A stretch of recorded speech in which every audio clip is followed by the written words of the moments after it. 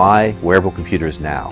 What is it that allows us to actually make this technology now as opposed to 5, 10, or 15 years ago? And so what we're showing here is the basic constraints that have been part of what we've been designing for the past 20 years.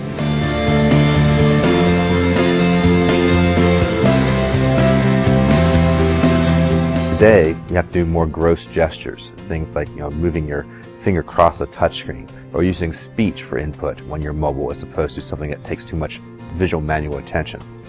So we show cording keyboards, so we show embroidery, we show textiles, we show ring scanners, all different ways of doing input on a mobile device doesn't take so much visual manual attention. From there we go to different types of displays, different types of applications.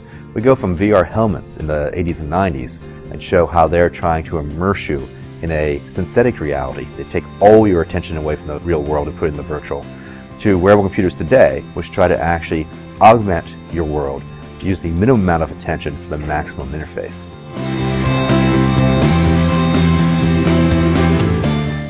So what this exhibit does a really nice job of showing is how power production, how power use has changed, what's happened with the head-mounted displays, with input devices that have allowed us the tools to draw from to really build a device that you could comfortably wear all day.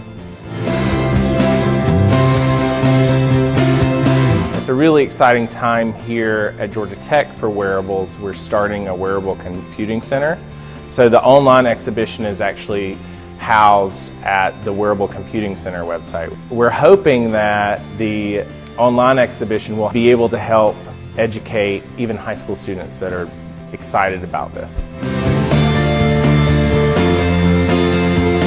I see people come down here who are working on accessibility or have particular problems, and they suddenly see how glass and wearable computers in general can help out with their particular problems, and that's really a great feeling.